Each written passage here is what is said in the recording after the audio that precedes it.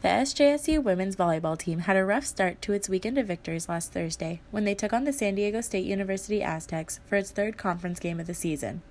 The Spartans trailed behind the Aztecs for all of the first set, never quite able to get the ball where they needed it as they ended 18-25. SJSU shook off the loss and came back in the second set, ready to show SDSU what it was made of. The Spartans walked off with a 25-23 win as they continued into the third set of the night. Spartans fell behind in the third set once again as they couldn't keep up until almost the end of the set when they evened the score 23-23. From there, the score went back and forth until 26-26, where the Aztecs found the last momentum of energy and pushed to a victory of 29-27.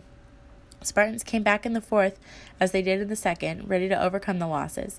With that mentality, they were able to take the Aztecs down in both the fourth and fifth sets, 25-16 and 17-50, to walk away with another win, advancing their stats 10-4 and conference play 2-1.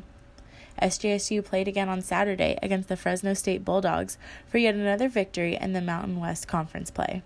Senior setter Brianne Robinson recorded 46 of the 91 assists she needed to become just one of 12 volleyball players in Spartan history with 2,000 assists in her Spartan career. The monumental record was achieved on Saturday when SJSU defeated the Bulldogs and ended the weekend 11-4 and 3-1 in conference play.